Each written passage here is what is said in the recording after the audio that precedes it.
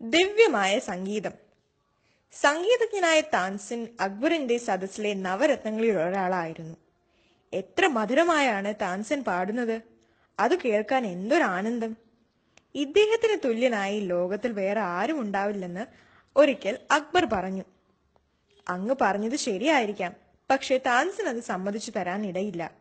അദ്ദേഹത്തിന്റെ അഭിപ്രായത്തിൽ സ്വന്തം ഗുരുവായ ഹരിദാസനാണ് ഏറ്റവും വലിയ സംഗീതജ്ഞൻ. ബീർബൽ പറഞ്ഞു. അക്ബർ താൻസനെ വിളിപ്പിച്ചു ചോദിച്ചപ്പോൾ അദ്ദേഹത്തിന്റെ മറുപടി ഇതായിരുന്നു: ബീർബൽ പറഞ്ഞതിൽ സത്യമുണ്ട് പ്രഭു.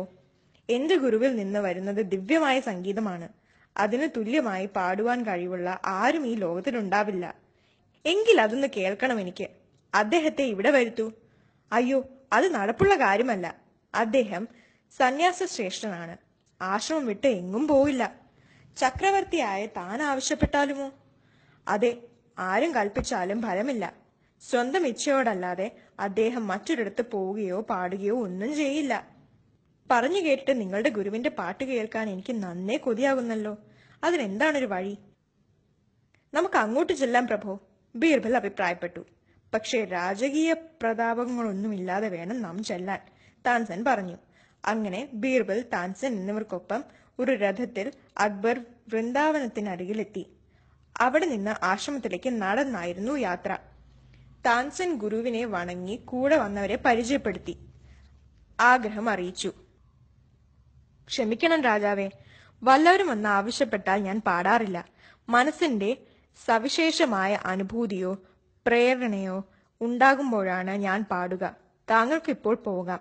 ഇത്രയും പറഞ്ഞ് ഗുരു ഹരിദാസൻ ധ്യാനത്തിൽ മുഴുകി.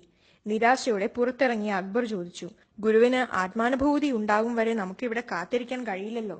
താൻസൻ എന്താണ് ചെയ്യുക? മറ്റൊരു സന്ദർഭത്തിലും ഗുരു പാടാറേയില്ലേ താൻസൻ? ബീർബൽ അന്വേഷിച്ചു. ഉണ്ട്. ആരെങ്കിലും തെറ്റായി പാടുന്നത് കേട്ടാൽ അത് തിരുത്താൻ വേണ്ടി പാടും. എങ്കിൽ അരുമ ശിഷ്യനായി നിങ്ങൾ തന്നെ തെറ്റായ രാഗത്തിലൊന്ന് പാടി നോക്കൂ. അദ്ദേഹം അത് കേട്ട് തിരുത്തട്ടെ, ബീർബൽ ആവശ്യപ്പെട്ടു.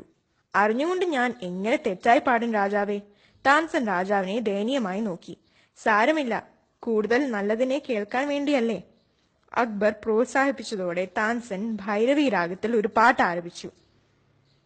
പതുക്കെ അതിന്റെ ശ്രുതി പിഴച്ചപ്പോൾ ഗുരുവിന്റെ ധ്യാനവും മുറിഞ്ഞു. അദ്ദേഹം വിളിച്ചു ചോദിച്ചു, എന്താണ് താൻസൻ ഇങ്ങനെ പാടുന്നത്? ഇതാണോ ഞാൻ തനിക്ക് പഠിപ്പിച്ചു തന്നത്? ഇതാ, ഇങ്ങനെ വേണം പാടാൻ. ഗുരു ഹരിദാസ് പാടാൻ തുടങ്ങി. ദിവ്യമായ ആ സംഗീതം വൃന്ദാവനത്തിൽ എങ്ങും അലയടിച്ചു. വൃക്ഷങ്ങളും പക്ഷിമൃഗാദികളും വരെ അത് ആസ്വദിക്കുന്നുവോ? ഹാ, എത്ര ആനന്ദകരം!